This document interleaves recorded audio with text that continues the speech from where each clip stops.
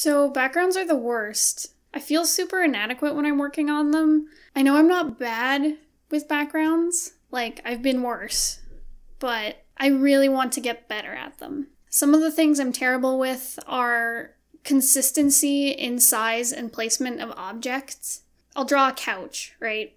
And then as the scene progresses, the couch will have 2 cushions, and then 3 cushions, and then 5 cushions, and then it'll be back to 2 cushions.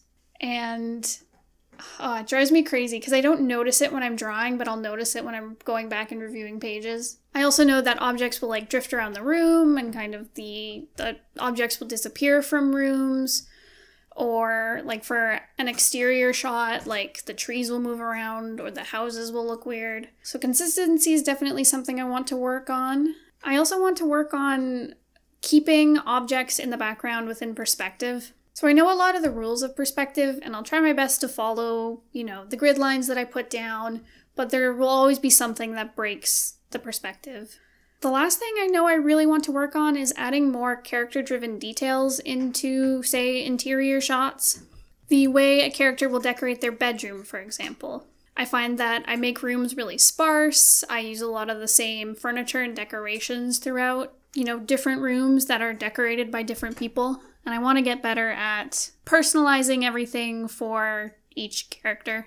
So to improve all those things, I'm planning to create more reference sheets to use with my comics. For example, okay, this is really bad, but I tend to create the design for a room right before I sit down and start drawing the pages. I've been making a habit of doing better and actually making reference sheets and room layouts and designing rooms before I actually start putting lines on the page. In the past, I've been really bad about it. So I think designing more rooms really intentionally and then, looking at the references later will really help me to improve on that. I should probably look into using those like interior decorating tools where you can like basically build like an entire room with furniture that is real, and then, it'll stay consistent and stuff. And then, of course, work on my perspective skills, but that'll just come with practice. So while I'm learning how to draw backgrounds, I know there's some things that I'm okay at. I'm not going to be mean to myself this entire time. I know there's some things that I'm pretty good at. Not perfect. I'm going to improve on them, but here goes. I know I like using backgrounds to frame shots. For example, in these pages, using the magpie's hoard to kind of frame the shot, bring attention to, say, like Dylan, who's kind of the focal point in some of the panels. And throughout comics, I like, turning the camera around in cool ways and using pieces of furniture to kind of frame things. I know that's something I really enjoy, and I think that's why I like what I've done so far with it. Again, it'll probably get better if I'm creating environments that are really character-driven and all of my perspective is, like, on point. The other thing that I was, like, talking to Bones, and I was like, am I good at anything with backgrounds? And he was like, yeah, you're, like, pretty good at, like, putting characters into a scene without, like, it feeling weird, like they're on 2 different planes of existence. And I was like, what? Really? But yeah, I learned to do that from a couple places, like, Istabrak, who's a really cool YouTuber. One of her classes, she said, like, standing your characters on a plane really helps, like, bring them to life. So that's one of my tips, I guess, for placing a character into a scene is, throw down your grid lines for the floor and then put your character on top.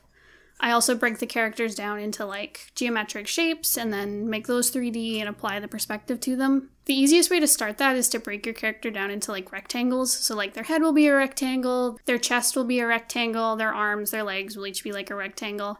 And then you just apply perspective to those and, like, stack them on top of each other.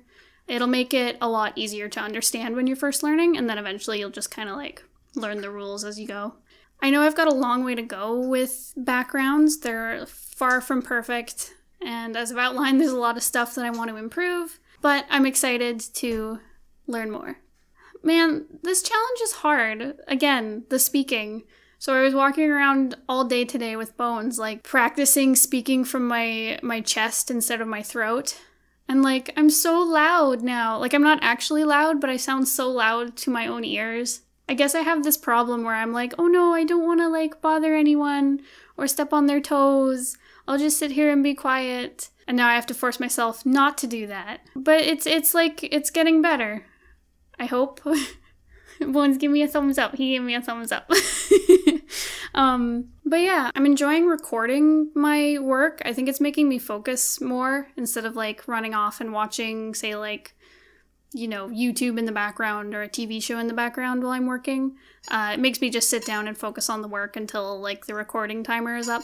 So that's all I have for today. Thanks for listening. If you have any questions, leave a comment down below. Don't forget to subscribe, and I'll see you guys next time. Bye!